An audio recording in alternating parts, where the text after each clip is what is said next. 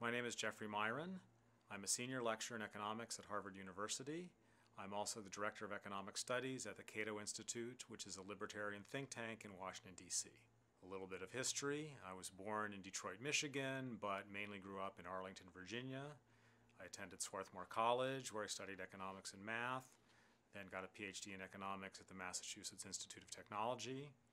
I've had faculty positions at the University of Michigan, at Boston University, and now at Harvard University. My area of expertise is the economics of libertarianism, and in particular, the economics of illegal drugs and of drug prohibition versus legalization. The statement that governments often do more harm than good, even when they have good intentions, is really just like the statement that some types of medical interventions do more harm than good, even though doctors are certainly trying to help their patients, because in both cases, economic policy interventions and medical interventions, there are unintended consequences. Unintended consequences of surgery can include getting an infection, and some infections are very dangerous and can actually kill the patient, even for relatively minor surgeries. In the case of economic policies, the unintended consequences come from the fact that whenever governments intervene, they change the costs and benefits of the different activities, and they change incentives that the agents in the economy face, the consumers and the businesses, and sometimes that leads to outcomes that nobody wanted, that nobody thought about. To give a simple example that illustrates, when Congress wanted to protect endangered species in the United States, it passed something called the Endangered Species Act, and that says that property owners can't develop their property after the government has discovered the existence of an endangered species on that property. So in response, many property owners have decided that they would develop their properties, cut down all the trees and so on, before the government had a chance to discover an endangered species, and that way they would always have the ability to use their property for development, for houses, for shopping malls and things like that, and not take the risk that their ability to use their property might be limited at some later date if an endangered species was discovered.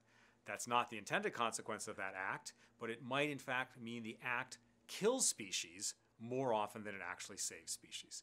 And in the libertarian view, or the economic view, those types of unanticipated consequences occur widely and sometimes are very significant, much more significant than the benefits that the programs create. So consequential libertarianism just means a kind of approach that focuses on the costs and benefits, on all the effects that a given government intervention might have. The intended ones, the unintended ones, the good ones, the bad ones, pros and cons, costs and benefits.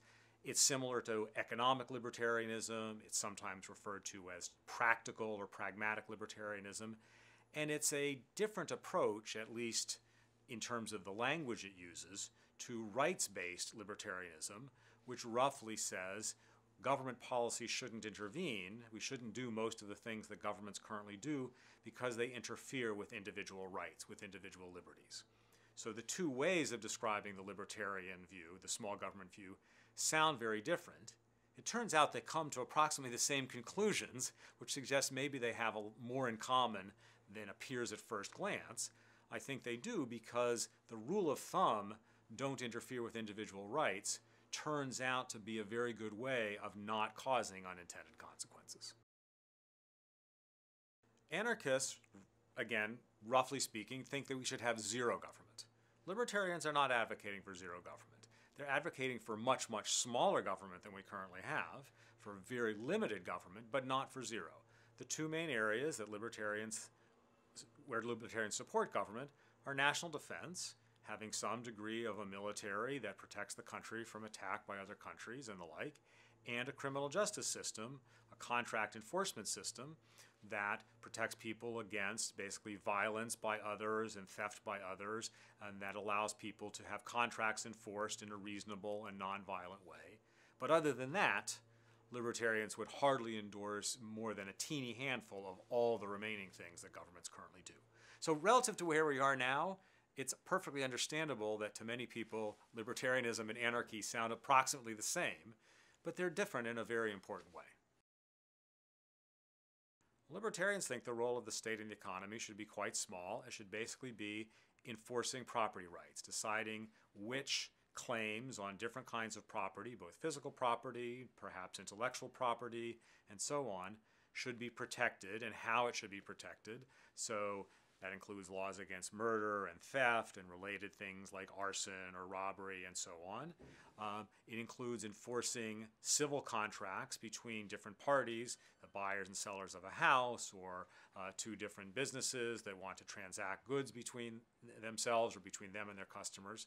But in a libertarian view, that is essentially all that is useful, that the other types of interventions that go beyond that, most regulation, okay, most redistribution of income, maybe all redistribution of income, that those are, back to the earlier conversation, causing more harm than good. It's not that they don't generate any benefits. They certainly often provide benefits for some people, okay? Subsidies for farmers. They help farmers, but they help farmers at the cost of everyone else. The money that's given to farmers to pay them not to grow as many crops comes from everybody else in the economy and raises the prices for goods for everybody else in the economy. So standard economics, and certainly libertarians as well, would argue that those subsidies, agricultural subsidies, are a bad idea because the net harm is greater than any net positive. Laws that protect workers' rights or employment rights are going to tend to help some employees at the expense of other employees, and they're typically going to impose cost on the businesses that hire those employees. And so libertarians and many economists would oppose them. Take a really simple example of the minimum wage. The minimum wage will tend, certainly in the short run, to raise the wages of some people, of those people who retain their jobs in their existing businesses. But it also has a tendency to cause fewer people to be employed, or to have a firm reduce the number of hours at which it's willing to hire its employees, because the businesses that are subject to these minimum wage laws are going to respond to those minimum wage laws. They're going to adopt by substituting machines for employees. They might adapt by substituting high-skilled employees for a larger number of low-skilled employees. They might adapt by moving to a different location that doesn't have as high a minimum wage. In some cases, if the minimum wage is too high, their only choice of adaptation is to go out of business because the minimum wage raises their cost at the point where they can't be profitable. So are the businesses helped? Almost certainly not. The businesses would do those things on their own if they were in the interest of the businesses. Are they helping employees? Occasionally, or sorry, I should say sometimes, yes, for some employees, but not overall, because those adjustments have to come from somewhere, and frequently they're going to come from those employees who are harmed by the particular interventions. I study the economics of illegal drug markets, and in particular, I'm interested in the question of whether it's better to outlaw drugs or better to let drugs be legal like other commodities. Okay. And the libertarian conclusion, my conclusion, is it would be much better overall if drugs were legal rather than prohibited. I think legalization is better than prohibition for a whole host of reasons. Okay? In a nutshell, driving a market underground by outlawing it means that there's going to be more violence as people in the industry try to resolve their disputes, okay, with guns rather than with lawyers and arbitration and things like that. Quality control will be worse in an underground market because people cannot easily patronize a reliable supplier and so on. Okay, so more people will have accidental overdoses or accidentally consume adulterated substances. Prohibition leads to corruption because there's an incentive for those who are engaging in this activity to bribe the police, to bribe the judges, and so on and so forth. Prohibition breeds violence in other countries that are suppliers of drugs to other countries, such as Colombia, Peru, Brazil, and Latin America, or Mexico. Prohibition encourages reduction in civil liberties or respect for civil liberties and protections against unreasonable search and seizures. Why? Because it's hard to enforce a prohibition law because there's no natural complainant. There's no one who obviously wants to go to the police and be upset about the fact that these drug transactions are occurring. The seller of the drugs isn't going to go to the police and say, you should arrest me because I just did something illegal. The buyer of the drugs isn't going to do that. So the police have to use much more invasive, aggressive tactics of buys and busts, of knocking down doors in the middle of night, of using unnamed informants, and so on. That's all very well documented in the U.S. history of prohibition. prohibition almost inevitably leads to much more racial profiling and much more oppression of minorities because any tendency for law enforcement to be prejudiced at all is much more easily expressed when you have a victimless crime, where a police officer can say, gee, that person over there looks like someone who uses drugs. I'm going to stop that person and frisk him and harass him and so on and so forth. And that pattern plays out every single day across the country in the United States and many other places. All those things are not the results of drugs. They're the results of drug prohibition, of making the commodity illegal. What are the possible benefits, if any, of outlawing drugs? Well, the attempt, presumably the goal of the prohibitionist, is to reduce drug use. And prohibition may reduce drug use to some degree, but the evidence suggests it's a pretty modest effect.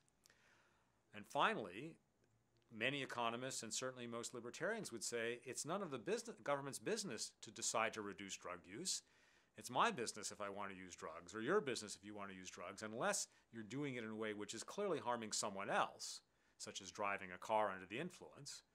Then whether drug use is good or bad for your health or good or bad for your own ability to earn income or anything like that, that's not the government's business.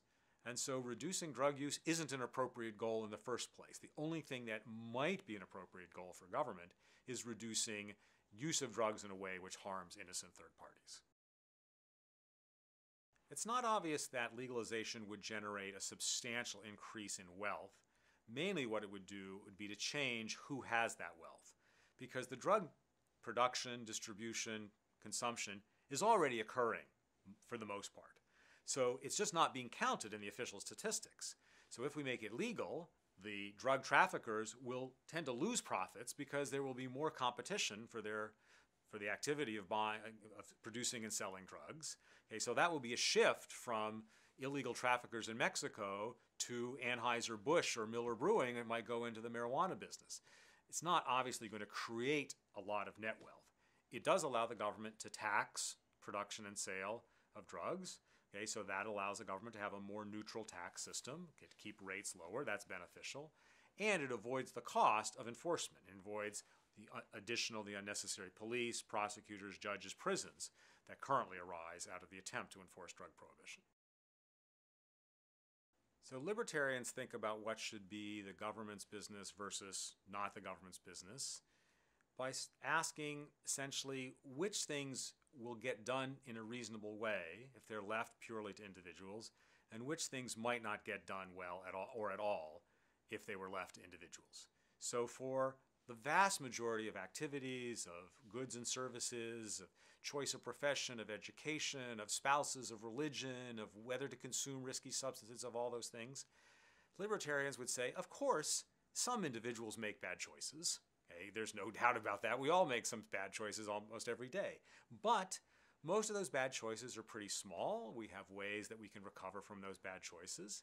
If instead we get the government involved in deciding which substances are risky and which substances are not, the government is imposing one policy on everyone, even though it's not the right thing for everyone. It's a perfectly fine thing for many people to consume alcohol, to ski on dangerous mountains, to drive on the highway, and so on and so forth, even though for a few people that would be a really terrible choice. Okay? On the other hand, we have a very small number of activities, national defense, where it's very hard to see how the private sector, purely private decisions, would protect the country from attack, okay, on its own, unless the government intervened. Why? Because imagine I thought that you were going to create an army and protect the country. Well, then I wouldn't want to bother to pay for that because you were already doing it, and by the virtue of the fact that you were doing it, you'd also be protecting me.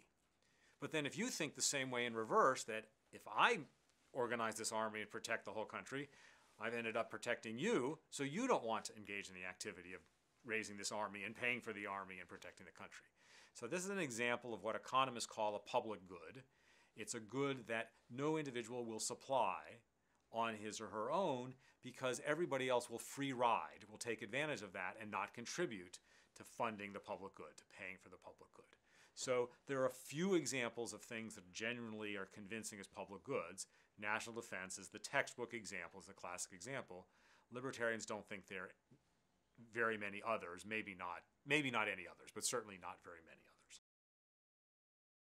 A frequent question in thinking about government interventions is whether they should be helping individuals, whether they should be helping businesses, whether the owners of businesses have the same rights and freedoms that deserve protection as the individuals, and so forth. And it ends up being a little bit messy in most of the popular discussion because a lot of popular opinion thinks of businesses almost as inanimate objects, not as being owned by people. So standard economics suggests we should be much more careful about that. If we impose a tax on a business, if we impose a regulation on a business, yes, some of the effect will be on the owners of the business, and the owners of the business may, on average, be wealthier than the typical person in the society. So that's why a lot of people think that we should just tax businesses more, regulate businesses more, not worry about the profits of the businessman, and so on and so forth. But that's a very narrow and probably incorrect view in most instances, because the people who bear the burden of the regulation are not just the business owners. Okay? Indeed, in some cases, they're mainly not the business owners. They're the people who work for that business, and they're the people who buy the products of that business. So one standard example is a corporate income tax. If your country has a corporate income tax substantially higher than similar countries, then lots of owners of capital, people who want to invest their funds and start businesses and operate businesses, will say to themselves, gee, I might as well locate in that other country with a low tax rate instead of in this country, but that's going to reduce the demand for employment, the demand for labor services in your original country, and that's going to hurt labor, not capital. Okay?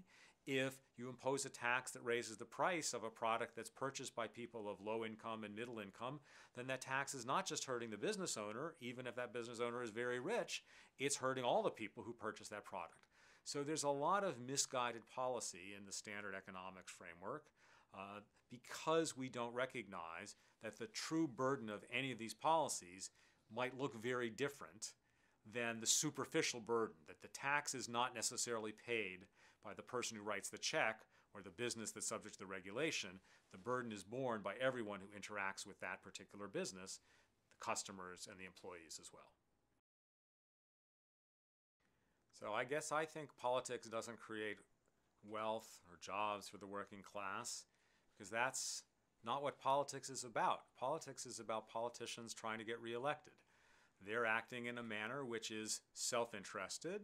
Many people are acting in a way which is self-interested. I'm not criticizing self-interest per se, but in some frameworks, in some settings, self-interest tends to help everybody. In other frameworks, self-interest doesn't necessarily help everyone. It just helps the people in question. So politicians are going to do the things that they think get them reelected. Okay? They're not necessarily going to do the things which they think makes the economy most efficient, especially not over the longer term, because they're not around over the longer term. They're only around long enough to worry about the votes from the next election cycle or the next few election cycles. So politicians create policies which are going to respond to the preferences of special interests, to the preferences of their voters right then and now, and that's what makes sense for the politicians, but that doesn't necessarily translate into good policy. I think lots of evidence suggests that people generally tend to put somewhat more weight on the short run relative to the long run in many settings. Okay? People undersave, for example. They don't think quite enough about the fact that at some point, at a certain age, they're not going to generate enough income on their own, and maybe they should save more now so they have more to take care of themselves and retire.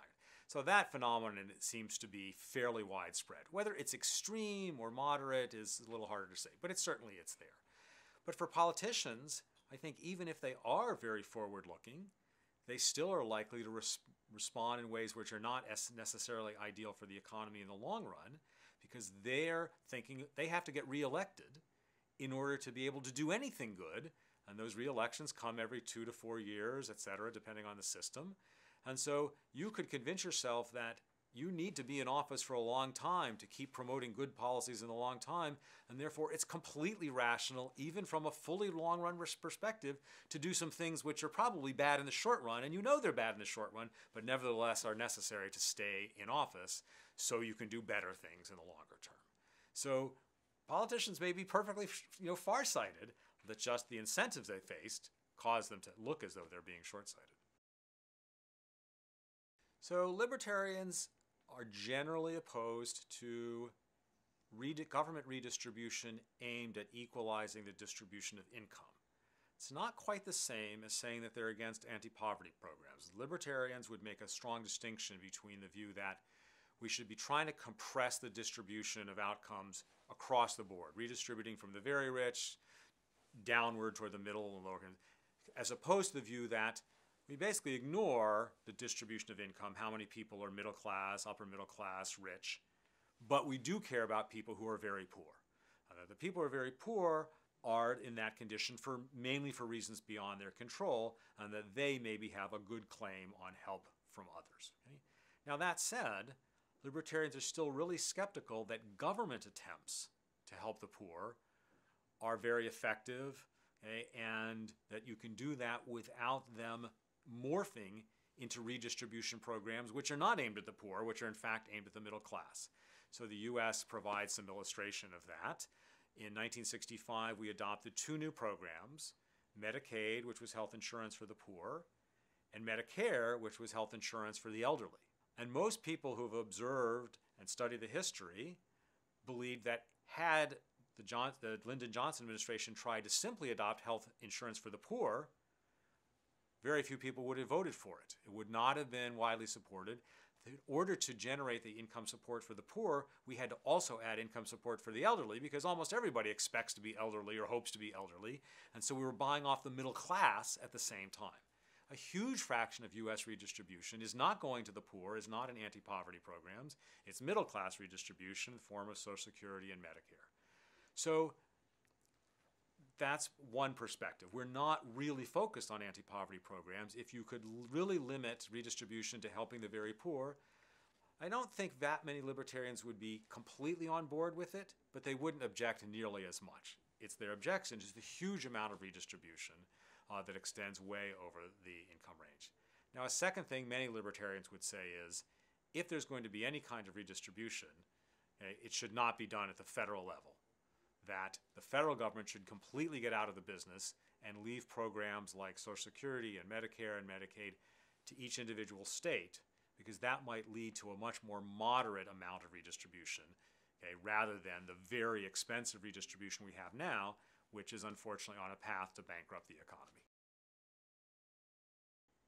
To me, the definition of wealth that I use in my own life is focused on three things: standard financial wealth, ownership of stocks and bonds and cash and houses and cars or whatever.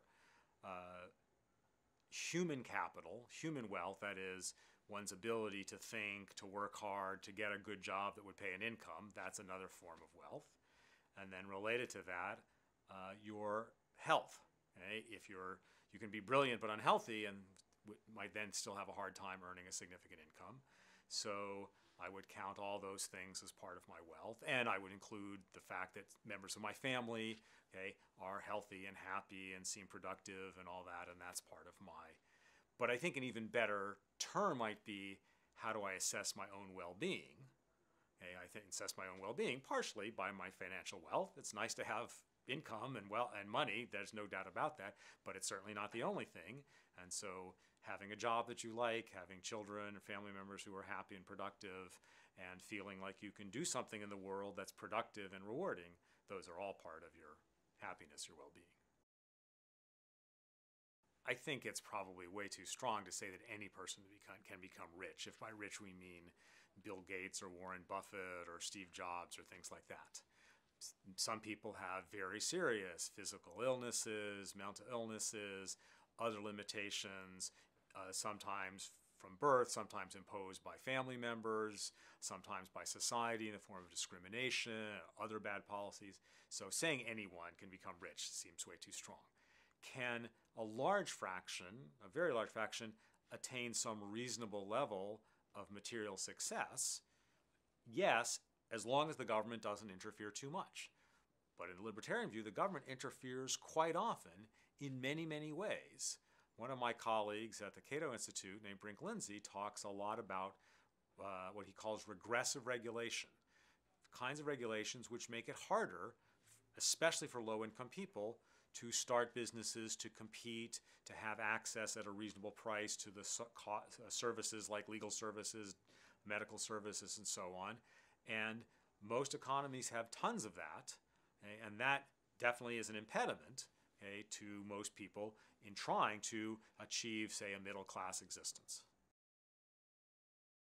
If you talk about regulation and try to find a big effect on the overall economy, I think you have to try a long time, because most regulations affect only certain industries or only certain activities, and so their effects are, even though significant for those industries, are still kind of small compared to the whole economy.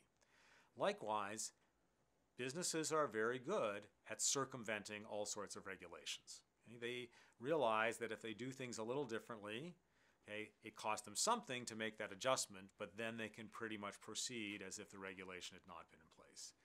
So I think it's hard to point to very many regulations which by themselves have a huge effect. It does seem to be consistent with the data that when the level of regulation gets beyond a certain point, when businesses start spending most of their time trying to finagle the regulation rather than to create new ideas, then it has an effect on the level of economic activity and economic growth. There are a lot of reasons why some people are rich and some people are not. There are a lot of things that go into success. So willingness to work hard, willingness to take risks, willingness to be patient, okay, to some degree, probably, I would guess, intelligence, all those things play a role. But accidents of fate, of course, play a role. If you happen to be born in the right country, if you're born in places where discrimination is severe as opposed to places where it's less severe, that, of course, is going to play a role for lots of people.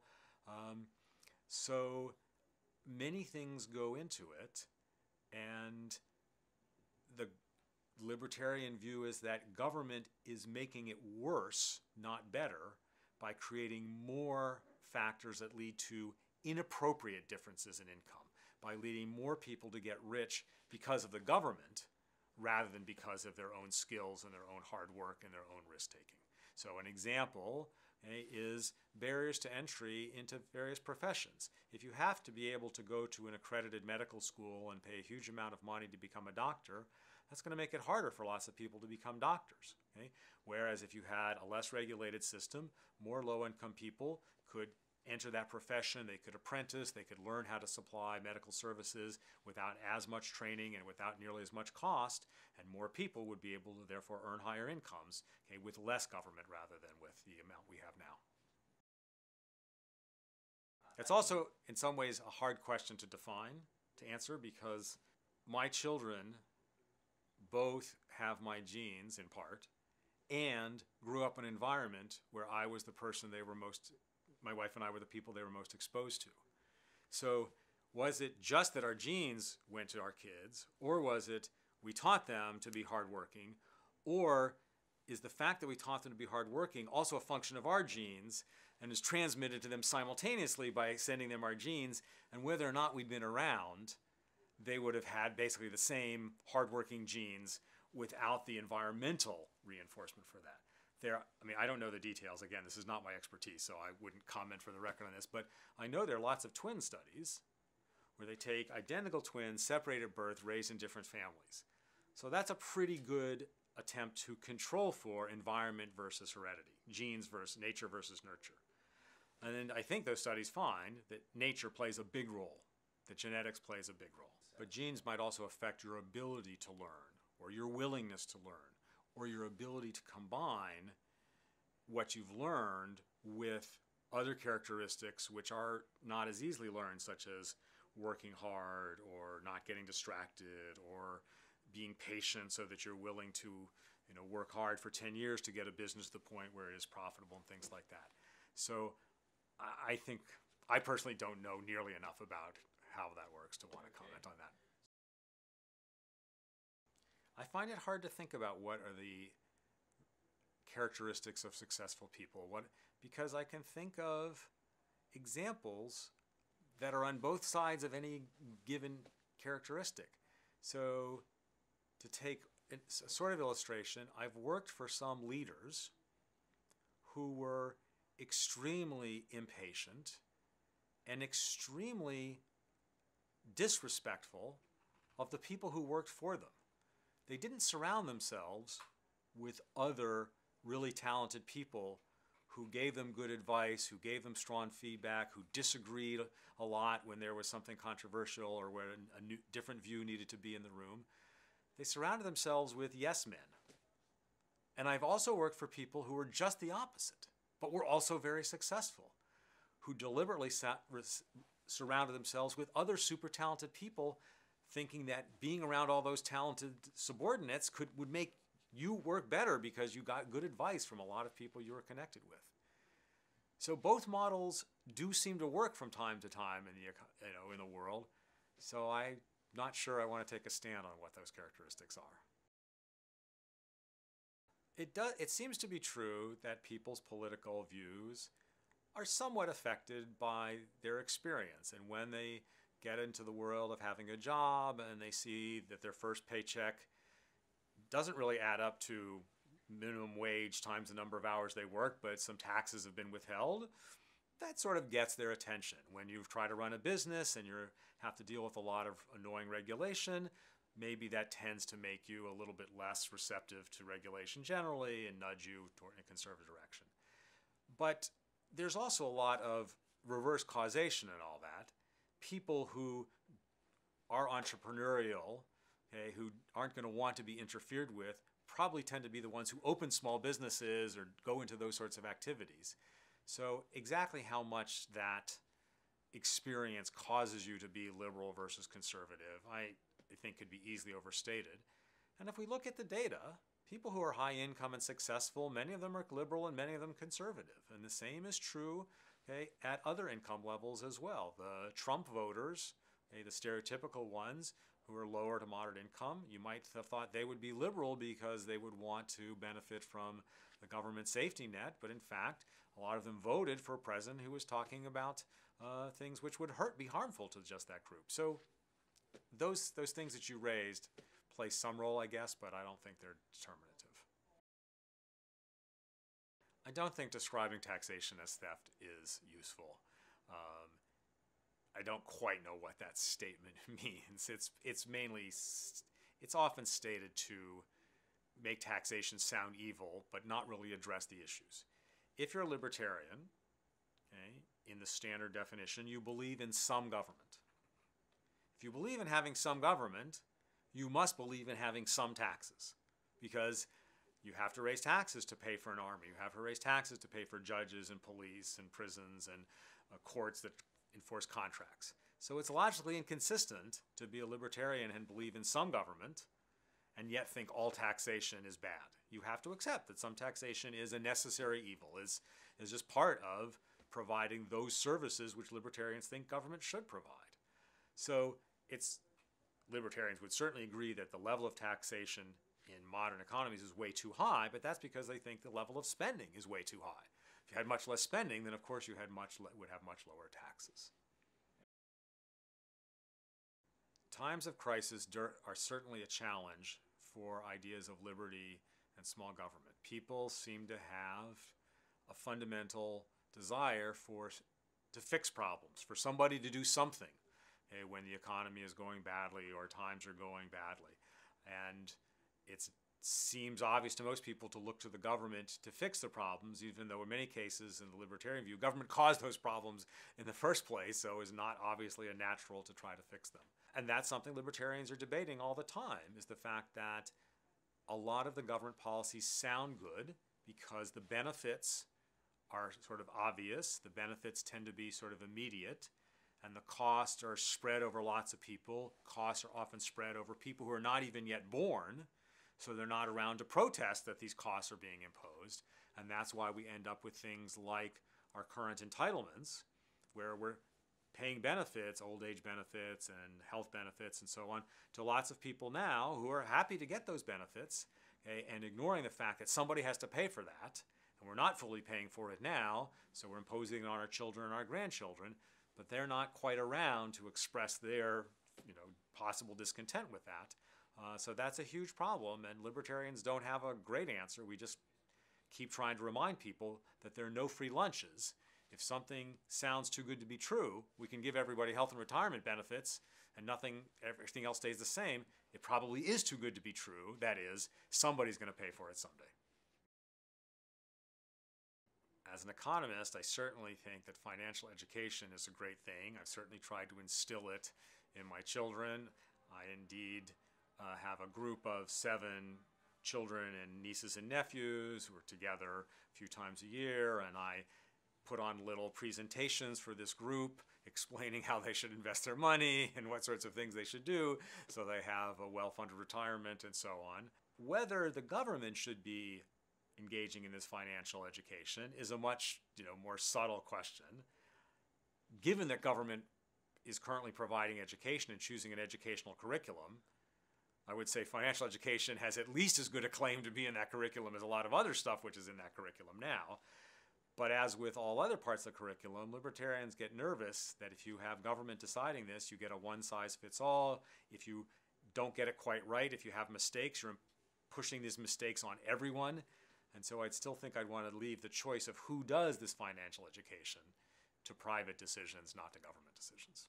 So an example of how what government focus on education is potentially dangerous is this notion that everyone should go to college, or that more education generally is almost always better. So it's now become common to read stories in the US about people who have a lot of student loan debt, okay, and are having a hard time paying off that student loan debt. And you see quotes regularly from people who took out this student loan debt. They say, well, everybody told me I should go to college, so I borrowed a lot of money and I went to college, but now I realize my college degree is in some field that's not very much in demand and it's not helping me get a job, and so now I've spent 4 years not earning income, building up lots of debts. Okay? Whereas, so those people were worse off as a result, perhaps, not in every case, but maybe worse off as a result of this advice that the government promotes, that everybody should get a college education, and the government reinforces by providing these subsidized loans and things like that. Whereas an economist would say the right message is everyone should choose the balance between getting more education, which has some costs and benefits, and not getting that extra year of education, which means you earn some income and you don't incur the cost of the education. And it's not going to be the same for everyone. For some people it is college, for some people it's more than college, and for some people it may well be less or different. It may be vocational education instead of liberal arts education. So having the government say we know the right thing to do and try to get everybody to do it, at a minimum, has some potential and significant cost, not just benefits. It's hard to pick a best book out of all the books that I've read, but one that stands out that I read recently is called Nothing to Envy, and it is the story of 10 or so North Korean refugees who managed to get out of North Korea, typically by going through China and then eventually making it to South Korea, about their stories and what happened to them and why they left. And it's partially interesting because it made me realize far more than I had known just how awful the economy is and the repression is and the lack of freedom is in North Korea. I was certainly aware it was terrible, but this book was just stunning in how incredibly awful it was. It was interesting because of the conflicted feelings that many of these refugees had even when they got out. Even though they had made the choice to leave, some of them still felt bad of that. Some people apparently go back, okay, even to a place that's as difficult, as awful as North Korea. There's one anecdote, one piece of it that stands out in particular. This woman who was a doctor, she was educated. She was reasonably high up in North Korean society. You would have thought that at least the doctors in North Korea had decent food and shelter and clothing, but apparently this doctor had fairly modest physical well-being. When she walks across this river to get from North Korea to get into China, and she's been directed to go to this particular farm, and she sees a bowl of food sitting outside some little house or fence or shed or something that's got nice white fluffy rice and little bits of vegetables and meat. And she says, wow, that's so nice that these people who knew I was coming left this great food for me, because it was way more appealing apparently than the food she was used to in North Korea. And then gradually she realized this was the food for the dog. And so the lesson was that the dogs in rural China eat better than the doctors in North Korea. On that, in a, sort of summed up just how extreme the poverty and the deprivation and the dysfunction is in North Korea. So I highly recommend that book. I think the best advice I've received, I sort of got from a movie, but I also got it from my father. There's a scene in the movie Dr. Zhivago where this young woman has been told that she's the daughter of Dr. Zhivago, but the person who's telling her this doesn't have proof. He has suggestive evidence, and he says to her, "Don't you want to believe it?" And she says, "Not if it isn't true." And the way my father trained me to think about everything was, don't just believe it, question everything, think about everything, challenge everything, even stuff that everybody or almost everybody accepts as the truth, the wisdom. And that's sort of my niche. I really enjoy it, and I'm frequently wrong. Most of the time, everybody believes something because it is true. But once in a while, taking that extreme skepticism of everything, I think gives one a useful perspective and helps you sense that there's not as much truth-telling out there in the world as one would like to believe.